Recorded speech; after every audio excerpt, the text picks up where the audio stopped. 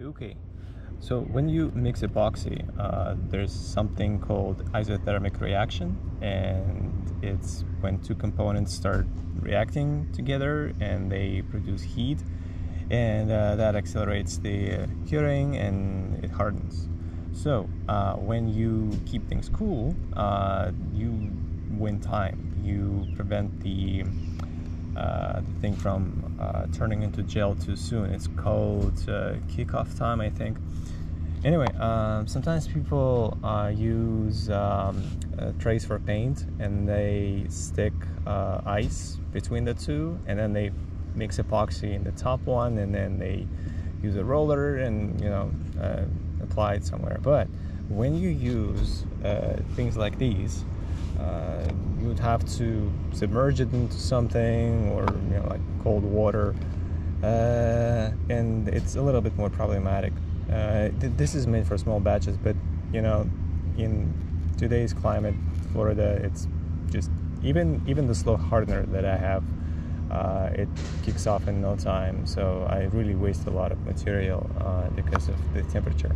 So I've made this little 3D design. It's hollow on the inside. Long story short is that these things that look like cherry pie, those are pipes below the chamber, and this chamber is for the mixing pot. This is 805 by West System. It's reusable. Epoxy does not stick to it, but this thing, once it's printed, it has hollow walls, and it's separated from the outer walls to make sure that there's not a lot of condensate forming on the outside, because when you work with something and then you have droplets of water or water running down the walls, it may mess up your surface. If you touch it and then you touch your project, then it might contaminate it with water, and then moisture is not good with epoxy. So you have to keep the two separate, but at the same time you have to cool it down. So that's why the idea here is to fill this with water like halfway after it's printed. I've drilled a little hole right there, and the idea is to fill it with water so that the water gets inside.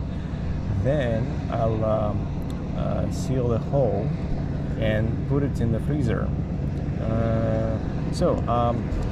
Water expands when it freezes, and that will add some pressure on the inside, but it shouldn't be too much.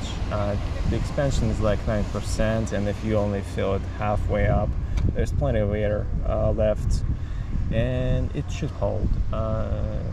Anyway, so after that's full of water and that's frozen, you just keep it in the freezer, and when you mix your epoxy, you put this there, and that's it.